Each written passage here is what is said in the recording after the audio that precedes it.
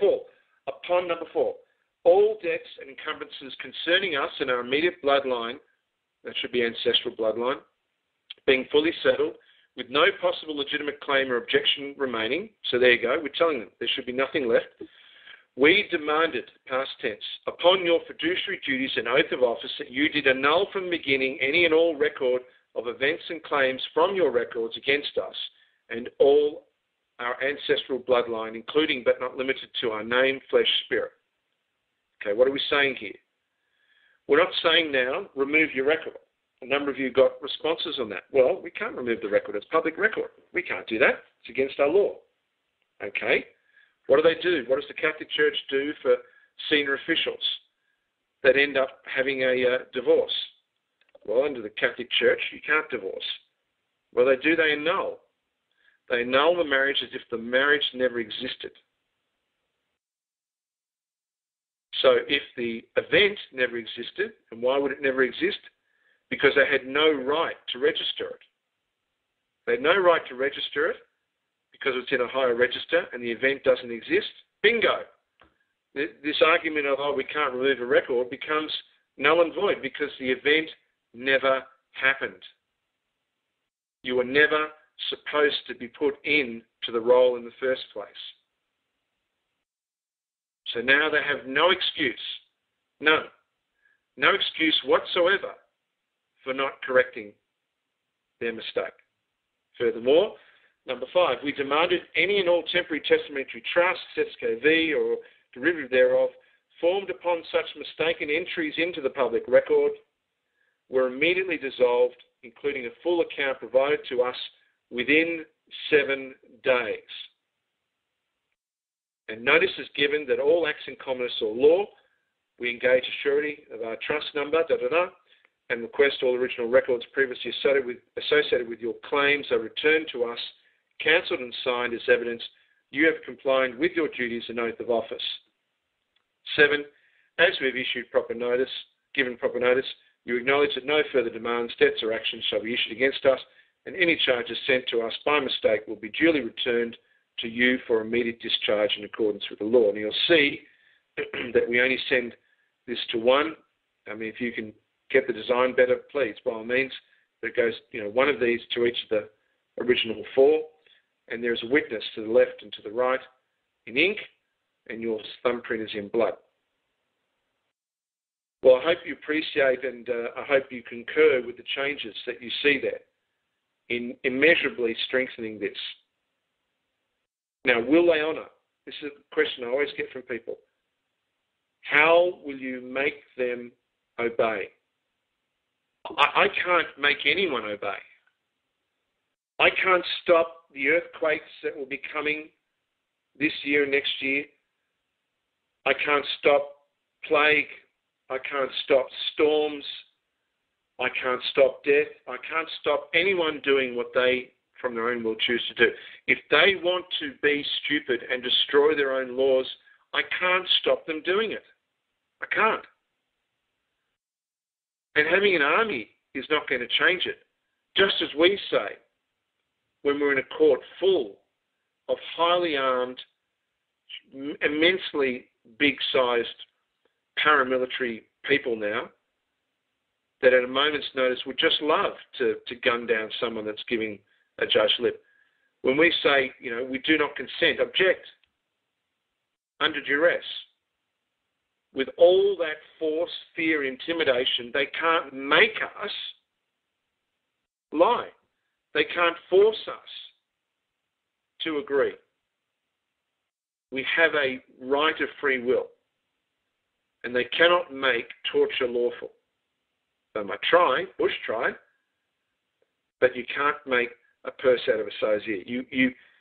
The same thing applies when the shoe is on the other foot. It is up to their system to police itself, and if their system doesn't want to police it, if the people at the top don't think the law means anything anymore, then so be it. And that's what the end of the year is all about. The end of the year, when I'm out of the picture, and when it's up to each and every one of you on tonight, and up to those that will be listening, to be the heroes and the competent ones that help your communities and others. It'll be up to you to restore the law. At the end of the year is the day of divine judgment. It's not today, it's at the end of the year. And at the end of the year, there will be the question, have they dishonored their system? Have they restored the law, or have they destroyed their claims of law? And at this point, I'm feeling pretty confident the way they're going. Like scorpions on a frog, they cannot help themselves as they cross the stream. They cannot help themselves. They say they've changed, but the scorpion keeps coming out. It's in my nature to be a parasite. It's in my nature to be stupid and arrogant, and I can't help myself. Well, that's ultimately what these people are doing, and ultimately they are the ones who condemn themselves. Now, a huge amount to go through. I've only got to the second one. I'm only going to do one more in this call, and then I'm going to ask for questions. One, because I'm get tired of talking, and you probably get tired of hearing me. But I will do one more just to show you the change that's taken place in these notes. And then I look forward to your questions, comments, and statements. And before we get to your questions, comments, and statements, I just ask, please just, if you've got a long-winded thing you want to say,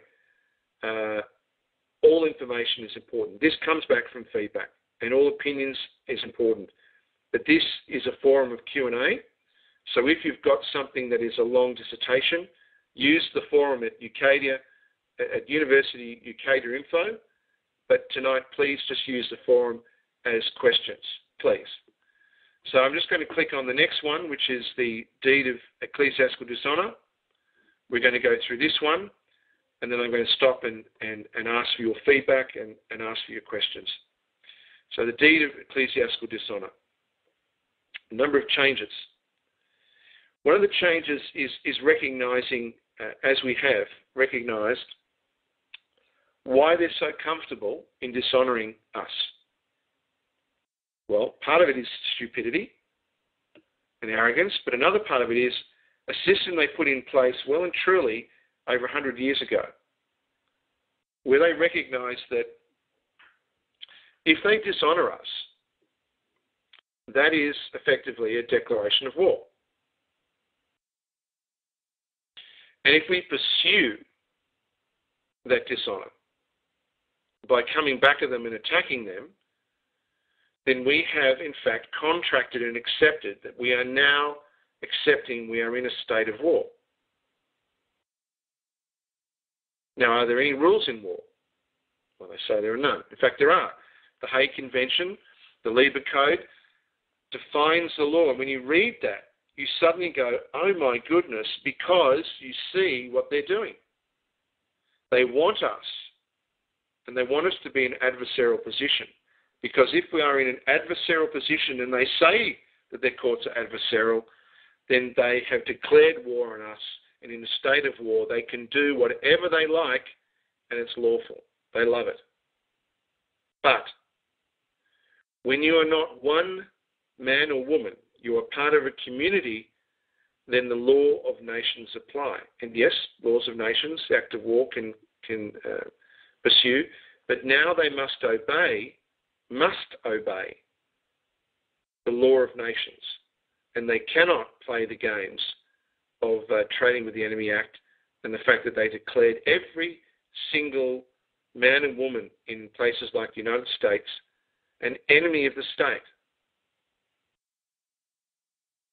So, if you have been dishonoured,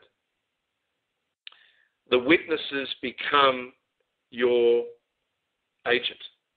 The same as the notary becomes your agent. So now the deed of dishonour is through the witnesses, where you take a back seat, and it's up to the witnesses then to issue the deed of dishonour. And this is an important change. And this way, you're not accepting war, you're still staying within the boundaries of honour, the power of notarial procedure. You don't need to have notaries for notarial procedure. Notarial procedure is the procedure of non-controversy in having witnesses. It's an ancient rule, well before notaries were ever invented, that where one has at least two witnesses, independent, not family, that are willing to stand up and testify, you have a stronger cause than if you did have a notary.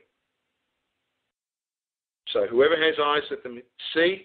Whoever has ears, let them hear. Let it be known to all present and future that we, witness, and the second witness, have hereby given life and personality to the sacred memorial and record of events entered into the public record through our humble prayer to the Divine Creator and our solemn testimony as sacred obstinators. Go and look at that word, obstinators, a key word in Latin. It means sealed by effectively Holy Spirit, but in Latin it was seal and sealing of documents before all heaven and earth. First, we did testify on a penalty of perjury before the Divine Creator and all of heaven and earth, that we did witness, administer your pronouncement restitutum and ecclesiastical deed poll in peace and good faith. So you came in peace to the office and officer named below. And second, we did annex you to in full the valid extracts of the above-mentioned instruments, associated annexed documents, and their associated letter, rogatory, obstination, and acceptance as proof of service and due process. Third, upon the expiry of the 7th day since service of the above-mentioned instruments, and with no indication of performance by you or lawful excuse for non-response provided, your name did come and pray.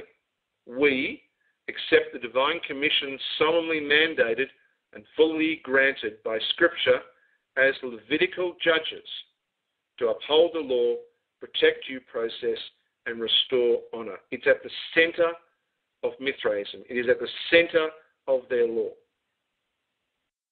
4. As you and your agents have deliberately committed a grave sin against your oath and duties of office, in accordance with all forms of canon law and rule of law, you openly consent and agree freely of your own will that all ecclesiastical derived rights associated with your office are hereby temporarily suspended, pending a written apology and acceptance by you within 7 days of all the outstanding obligations and duties first prescribed through the above-mentioned instruments. We don't have to enforce anything. Their laws say they have to step down. Let them break their own laws. Let them destroy themselves. We do not have to enforce anything. Their system has all the enforcement we need. If it doesn't follow it, then let the record reflect that they destroy their system. 5. As all claimed forms of canon law and rule of law demand you be immediately suspended from duties, any disregard for the seriousness of this charge by disregarding the forbiddance to enter circumscribed ecclesiastical spaces or perform any duties associated with ecclesiastical office shall be your complete confession that you disavow the existence of any form of divine creator. You disavow the existence of all forms of canon law and rule of law, and you disavow any rights, powers, or authorities of office other than force, fear, ignorance, and corruption. In other words, when you send this from the two witnesses and they ignore it, which some will, you have their complete confession that they do not believe in the divine, they do not believe in any law or rule of law, and that they do not hold a position by any authority. It's purely as a despot, a tyrant, whoever they are. Well, I'm going to stop there because it's been a lot of talking in one session. But I hope in what I've shared with you tonight you see that all this is genuine to the effect that no one should fear that you have been on a pointless quest, that you have been run from one rabbit hole to another. Everything you have done and everything you do has a purpose and a very important meaning. You represent the law, not them anymore. You do. And soon I will not be here, so truly will be you that represent the law. And to represent the law, one not only needs to restore the law,